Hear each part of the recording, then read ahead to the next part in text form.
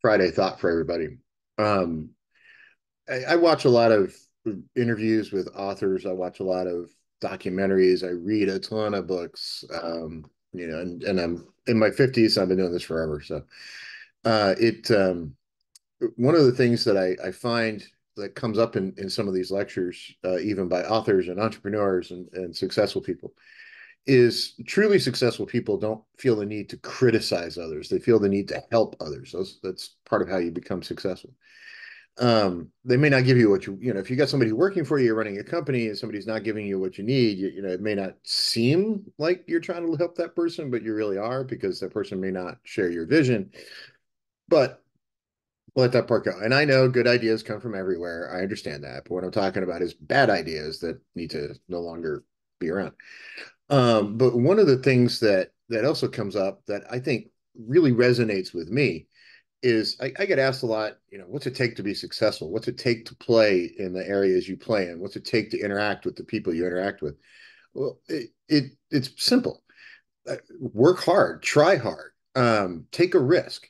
If you're not ever going to be successful if you never take a risk, if you say, okay, I'm going to do exactly what I'm told every day, all day, I'm never going to have an idea. I'm just going to keep my head down and my mouth shut.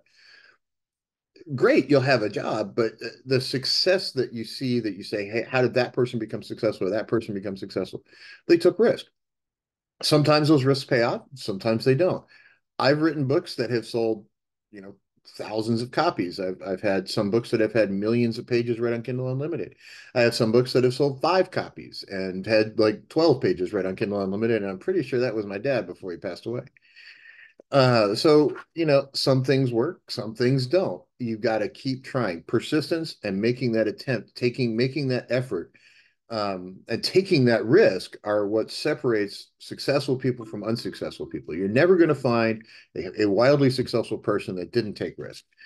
Now you have to take calculated risk, and I'm not going to say bet the house, right? But you do have to take some measure of risk in order to reach some level of success. So, um, just a little topic that popped in my head while I was watching a bunch of interviews from authors in the 80s and 90s, and a lot of them kind of said the same thing.